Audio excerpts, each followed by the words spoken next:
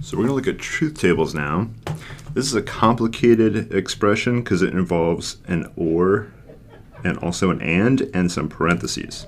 So what I'm going to do is work from inside the parentheses to out. So I really want to examine this B and C.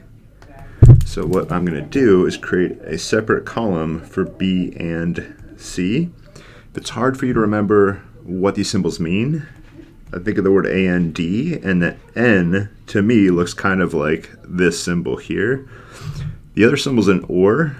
I write my R's like that, which is not very far away from the or the B symbol. So that's how I memorize them. All right, now how to use them. A and D, and that is when B and C are true. So I'm going to take this marker. I want to look at the B and C columns and only choose when they're both true. Turns out in this chart, you look down here, they're only true, both true ones. So we put a T here. It's false otherwise. So every other entry in here is false. Now, I've accomplished the B and C. What I'm going to do is now look for A or B and C. So I have my B and C column. The other column I need is my A column. So I'm going to look for A or B and C.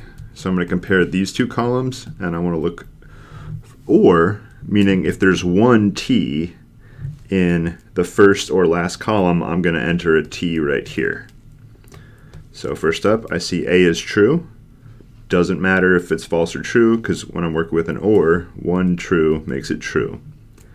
Next, second row, I got a true, and I'm done there. Third, A is true, so A or anything is true.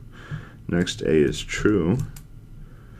All right, now the rest of them, A is false on all these. So A is not going to help this become true. So what we're actually going to do is look over here now. So I have false or true is true, false or false. Here's where we start getting falses. False or false, false. And lastly, false or false is false. So this should be my final answer for the complicated A or B and C.